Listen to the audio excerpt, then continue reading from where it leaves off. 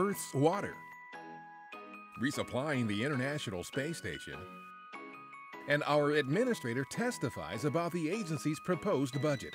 A few of the stories to tell you about this week at NASA. And liftoff of Grace Follow-On. The twin satellites for the Grace Follow-On, or Grace FO mission, launched May 22nd from California's Vandenberg Air Force Base. A joint mission with the German Research Center for Geosciences, Grace FO will observe the continuous movement of water and other changes in Earth's mass on and beneath the planet's surface to help us better understand our planet. This mission will continue the work of the original Grace mission, which ended science operations in October 2017. Grace FO launched on a SpaceX Falcon 9 rocket with 5 Iridium Next communications satellites as part of a commercial rideshare arrangement. Orbital ATK's Cygnus cargo spacecraft arrived at the International Space Station May 24th with about 7,400 pounds of equipment, cargo, and supplies to support dozens of the more than 250 investigations underway on the orbital laboratory. The Cygnus, which launched 3 days earlier from our Wallops Flight Facility in Virginia, also delivered new experiments ranging from investigations on emergency navigation to ultra-cold atom research. This is Orbital ATK's 9th contracted cargo resupply mission to the station. On May 23rd, our administrator Jim Bridenstine testified before the Senate Appropriations Subcommittee on Commerce, Justice, Science, and related agencies about the fiscal year 2019 funding request and budget justification for NASA. Getting back to the moon with soft landings for the purpose of an eventual human return to the moon is the objective to establish American leadership and utilize resources of the moon to ultimately take us to Mars and beyond. The President's request of almost $20 billion for NASA provides resources to advance exploration of the moon and deep space and pursue the cutting-edge science and aeronautics technology breakthroughs at the core of our mission. The names of more than 1.1 million Earthlings will travel aboard our Parker Solar Probe on its upcoming mission to travel closer to our Sun than any spacecraft ever has before. A memory card with the names is mounted on a plaque dedicated to the mission's namesake, heliophysicist Eugene Parker, who first theorized the existence of the solar wind. The mission is scheduled to launch July 31st from our Kennedy Space Center in Florida. That's what's up this week at NASA. For more on these and other stories, follow us on the web at nasa.gov/twan. We're back with 4 awesome discoveries you probably didn't hear about this week.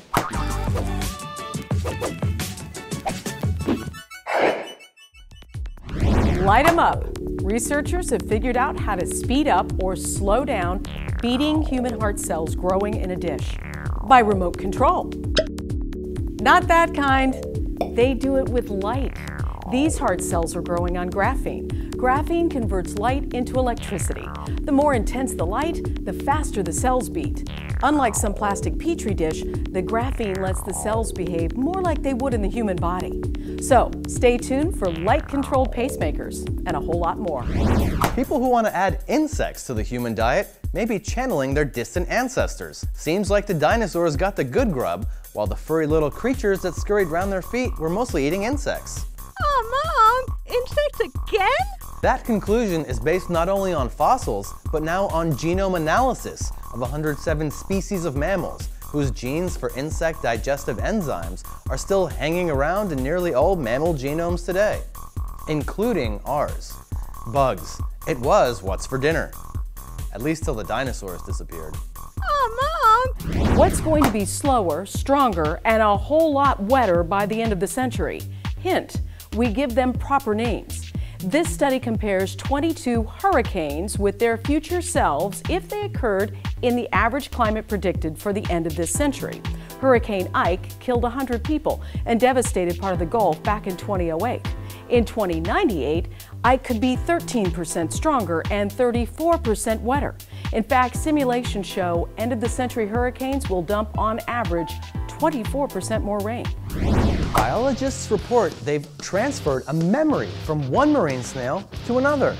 Using very mild electrical stimulations, a group of snails was taught to lengthen their defensive withdrawal contractions from the normal 1 second to about 50. When RNA from their nervous systems was injected into a second group of snails, it was as if they had received the stimulations too. Their contractions jumped from 1 second to about 40. The scientists say the research could lead to new ways to lessen the effects of Alzheimer's or PTSD. And there you go. See you next week with 4 more awesome discoveries funded by NSF.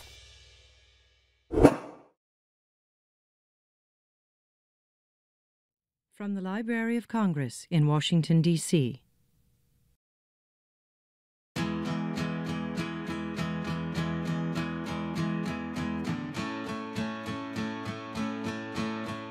My name is Andrew Robb, and I am Head of Special Format Conservation and Coordinator of the Preservation Emergency Response Team at the Library of Congress.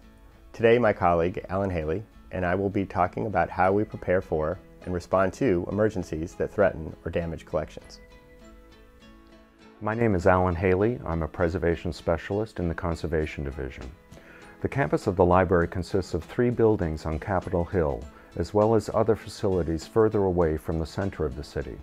The 3 large buildings bear the names of early presidents, Jefferson, Adams, and Madison. The Library of Congress used to be located within the Capitol building itself until the late 19th century, when it was moved to the Jefferson building, built specifically to house the collection. With rapid growth of the library, the Adams building opened in 1931 and the Madison in 1980. Our collections contain more than 120 million items, including books, documents, photographs, as well as musical instruments, maps, globes, and other objects from across the world. The Preservation Directorate at the Library of Congress is responsible for ensuring long-term access to the intellectual content of the collections.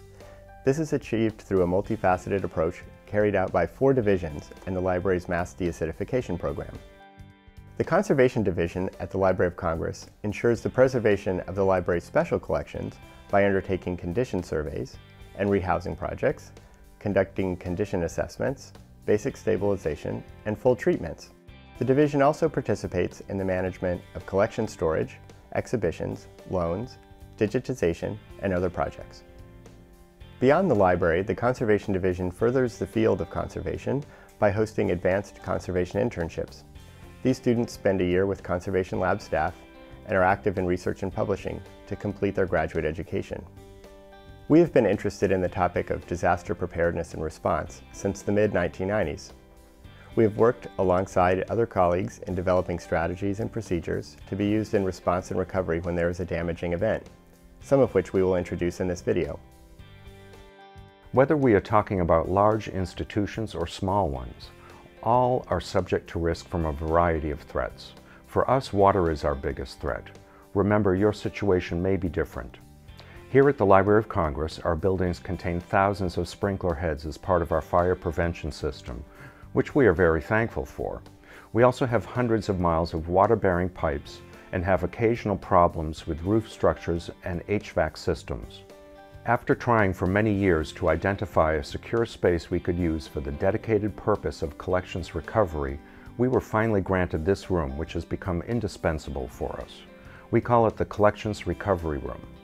Whenever there is an event that damages collections, we bring those materials to this area on carts. The supplies and equipment we have found most useful in collection salvage are dust masks, cotton rags, wax paper, adhesive tape, nitrile or latex gloves, paper towels, trash bags, a good vacuum with an assortment of attachments, Ziploc bags, goggles, antiseptic wipes, various kinds of absorbent interleaving materials, corrugated board of 2 thicknesses, E and B, a rack of shelves with fine screen supports to increase circulation of air, which aids in drying large quantities of loose-leaf documents. In addition to all of this, we have found this ductless fume hood to be a huge asset to our practices. We use it mostly for mold removal from the surfaces of documents once the mold is dried and inactive. Any activity around mold may carry health risks, and therefore we use a variety of personal protective gear: disposable gloves and aprons, a mask, and goggles. If your institution does not have a fume hood, you should perform dry mold removal outdoors using soft brushes and cloths. Make sure you perform this procedure well away from other human activity, and always wear the same protective gear. We have 2 freezers which are very useful for items affected by active mold. Freezing will stop the outbreak. The freezers also serve as a quarantine space for items with active mold that are a threat to the rest of the collection, so separating them is necessary. We place the books in Ziploc bags before placing them in the freezer to keep them separate and to keep them from sticking to one another. Freezing is a good option for many water-damaged library materials, especially if the scale of the incident far exceeds your resources to stabilize them. Freezing buys you time to begin recovery at a later date. Freezing can be done on-site with household or commercial freezers, or by a recovery specialist with access to large freezer space. Freezing can be problematic for some materials, such as early glass negatives and parchment or vellum. Your emergency plans should identify those types of very sensitive materials. It's also important to know that modern coated papers, like magazines for example, tend to stick to each other as they dry. Freezing, followed by vacuum freeze drying, may be the best treatment. Salvage is usually not something done by just one person, as there are a number of actions needed to be carried out, such as secure transport of affected materials, documentation of the event, the drying operation, and the monitoring of items. All will require multiple resources. The person who knows the collection best will select items in a type of triage by degree of damage. The groups will be the undamaged, the lightly damaged, the moderately damaged, and the extremely damaged. Those which are found to be unharmed should be separated from the salvage location immediately. In the drying area, it is recommended that you increase the rate of air circulation along with lowering the temperature. In the context of a disaster where the power is out, open windows when possible, or identify a secure spot outdoors to carry out the salvage. A specialist must always verify that the water that has affected the collection's materials is clean or dirty. In the case of contaminated water events, one must always wear protective gloves and aprons at a minimum. In the case of our practice today, the water is clean and it's not necessary to wear gloves, but you can wear them if you prefer. The surface we will use as the drying station should be covered in an absorbent material. In the collections recovery room, we usually use blotter paper, but you can also use newsprint, towels, sheets, or other fabric if those materials are more readily available. For this practice salvage, we have selected materials commonly found in libraries, archives, and museums. Books, loose-leaf documents, and photographic materials are among those most commonly affected. A recommended first step is to assess the overall extent of the event, which might help you establish first priorities. Drying books that are just slightly wet can be done by standing them upright and fanning out the pages. This will only give a decent result if the book has been wet along the edges and if the binding has not been substantially weakened by water. Air circulation should be light for these books and not directly on them to avoid distortion. For books that are moderately wet or very wet, and for books with soft paper covers, it is best to keep them flat while drying. We can use an assortment of materials to interleave the pages, which increases the rate of absorption. With the amount of water that the book has absorbed, we cannot stand it upright. We'll place it flat, with some sheets of newsprint inserted into the text block every 50 pages or so, and also between each cover and the text block. It's important not to expand the thickness of the book too much with extra material, which would weaken the binding. This softcover book is completely soaked and definitely cannot be placed upright. In this case, we are using an alternative material for interleaving, a very soft non-woven polyester cellulose material that is several times more absorbent than paper. It can also be reused over and over. Whatever you use to interleave a wet book, it's necessary to change it out at a minimum twice a day until the book is almost dry. A weight on top of a wet book may also minimize the swelling and distortion during the drying process. Another method we use to dry books when we have many affected at the same time requires corrugated board free of dyes and a book cart with side panels. A piece of the board is inserted between each cover and the text block of each book. There should also be a piece separating each book. If the thickness of the book will allow it, also insert a piece or two as interleaving in the text block. This technique requires a much stronger airflow directly on the books. It's a slow process and it requires changing the board twice a day, but it gives a very satisfactory result in the end. Loose leaf documents, photos printed on paper, and large objects such as maps and posters can become extremely weak after prolonged exposure to water. Those that are extremely weak will sometimes require being lifted with a support sheet on top of the damaged document. The attraction of water to polyester film allows us to safely remove the document from the others. For very fragile materials, a controlled drying process is recommended. Using layers of absorbent paper, then polyester web, the document, another layer of polyester web, and more blotter paper allows us to make a stack of documents for drying. Putting a board with a light weight on top of the stack will give a nice flat result. For stronger documents, you can let them dry in groups or stacks and then separate them after they have dried more. Photographs on paper supports should be dried flat. Those with the gelatin coating may stick together in a water situation as they start to dry. Don't force them apart if they resist. Consult a photograph conservator if in doubt. Film-based materials, microfilm, microfiche, slides, may have to be washed professionally after a damaging event. If possible, keep them in a container of cold, purified water, or keep them refrigerated for a better result in recovery. Rolled materials will be weaker when wet. Put them aside and don't try to unroll them until dry. Remember that enclosures, originally installed to protect their contents, can become enemies of the items within because they trap water inside and don't allow the drying process to proceed. This can lead to mold outbreak. It is advisable to carefully remove the objects from their wet enclosures. Remember, however, that there may be important identifying information on the enclosure, so make sure you keep that alongside the item. The steps we have just seen have helped us over the years to recover our water damage collections. We are always interested in learning new techniques, in sharing our experience, and in hearing from you too.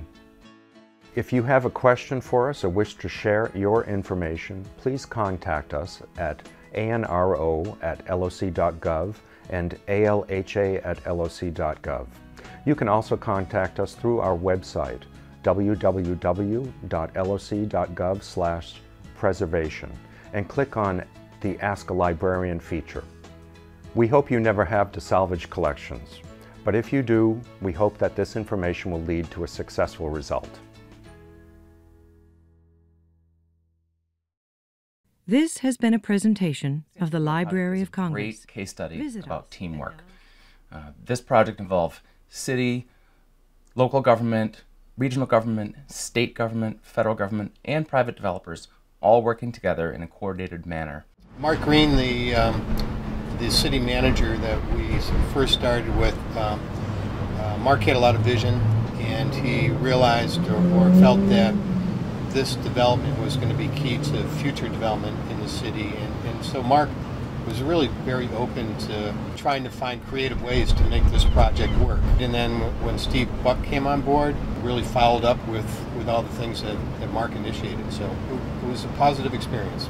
Well, the Phoenix Award is a national award presented at the National Brownfields Conference each year. And I think the things that really made this project stand out in that competition were the way that the project team was able to persevere through that economic downturn, and also the political courage I think that the town showed early on. The town made a fairly bold move by taking ownership of this derelict property, and was then able to gradually pull together from various funding sources the funding needed to get the cleanup done to a certain point, at which time the property could then be turned over to the private developer who completed the remainder of the cleanup and then went into the redevelopment phase. You know, the nice thing about the mill is you've got a restaurant that we go and have lunch and sit out and say, this is pretty cool, and then we walk outside and Zia Park that we had a small part in helping create, and just the general vibrance and energy that's been brought to that part of town is gratifying. This site has really transformed from a real blight in the community to a true asset to the community. This $12 million redevelopment project was a great success. It provides 36 units of loft-style modern housing, as well as about 22,000 square feet of retail space. We invested about $1.5 million all told, assessment and cleanup, and the redevelopment ended up being about a $12 million project. So that's almost a 10-to-1 multiplier effect, which that sort of leveraging is a real... From the Library of Congress in Washington, D.C.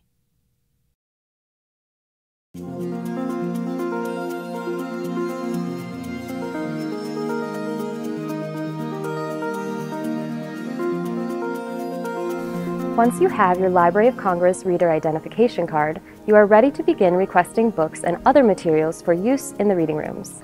This video will walk you through the request process step by step.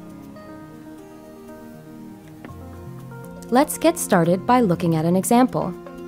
From the Library of Congress homepage, I will navigate to the Library Catalog. You will notice there are a number of available search options. Today, I will use the Quick Search, located at the top of the page. After I type in a title, author, or keyword, I will hit Enter to continue. Looking through the results, I have found an item I might want to request. So, I will click on the title for more information. If I decide that I would like to request this item, I will click on Where to Request to determine the item's location and availability. The record indicates that I should request in the Jefferson or Adams Building reading rooms. Since I will be working from the main reading room located in the Jefferson Building, I know that I should be eligible to request this item. Next, I will select Request this item to continue. I will enter my last name and account number as they appear on my reader identification card. Then, I will enter my password and select Login. If this is your first online request, you will need to set up your account by logging in with the default password that the library provided to you. You will then be prompted to create your own password to use for future logins. If you did not receive the default password, or you need help logging in, click on Forgot Your Password, or contact Reader Registration for assistance. This is the request form. Under Delivery Location, select the reading room where you would like your item delivered. Please note, not every reading room uses the online request form. Only those reading rooms listed under delivery locations allow items to be requested online. When you have finished filling out the request form, select Send Request to continue. If you properly submitted the form, you will receive the following message: Request successful. Once you submit the request, you can expect to wait anywhere from 30 to 90 minutes for the material to be delivered to the reading room. The amount of time for material delivery will vary based on the item's format and location, and the access policies of the reading room. Requests for materials that are stored off-site can take up to the next business day. To save time, you may wish to request your items online before you arrive at the library. Materials will be held for 48 hours at the book service desk. If you wish to request items earlier than 48 hours before your arrival, speak with the reference librarian for assistance. And remember, the National Library is your library. We hope to see you soon. This has been a presentation of the Library of Congress. Visit us at loc.gov.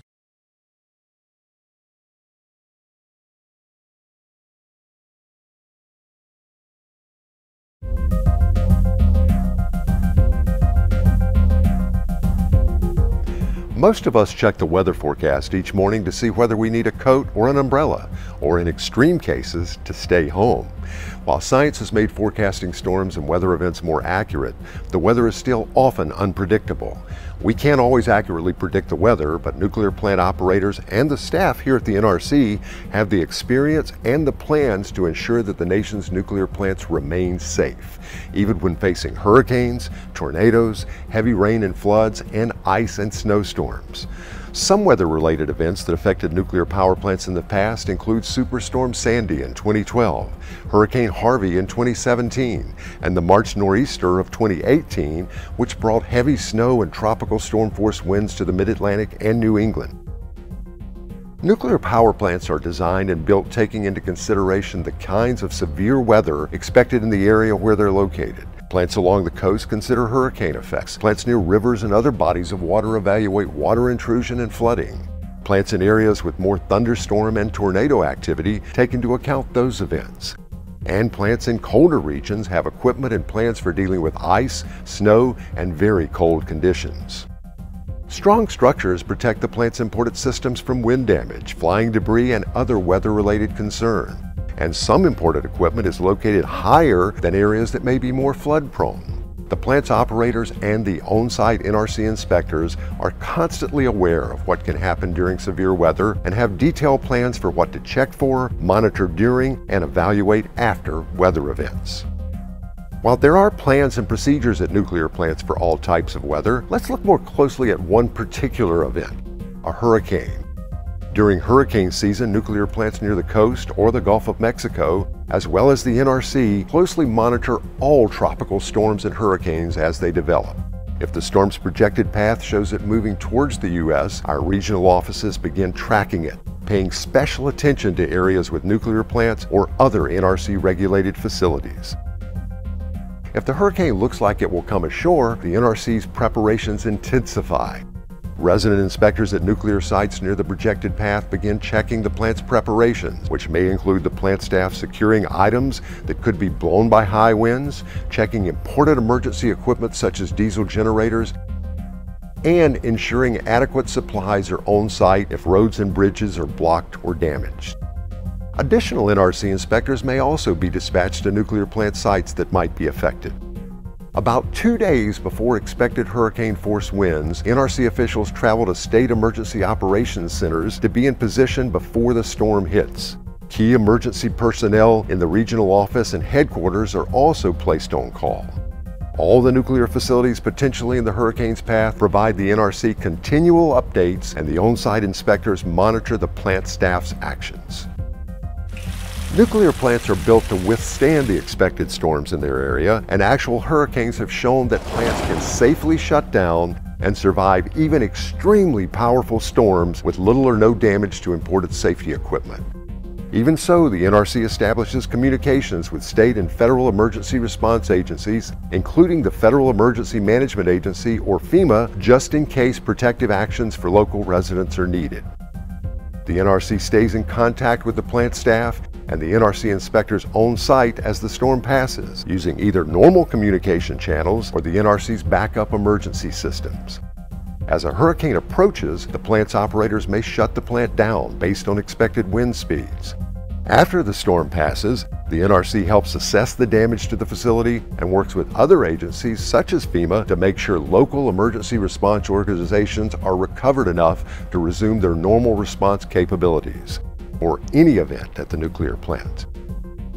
If the plant shut down, it will only be restarted after the NRC is satisfied no safety equipment is damaged and emergency response resources have been restored.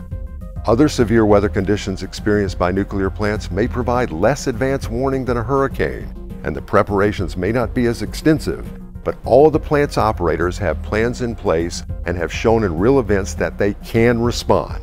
NRC inspectors look at the equipment and evaluate those plans, and the NRC license requirements for control room operators include testing their response to unexpected conditions, including severe weather. Fortunately, very few storms and other weather events directly impact nuclear plants and other NRC-regulated facilities, but a combination of preparation and experience means the NRC and the nuclear power plants we regulate are ready, no matter what the weather may bring.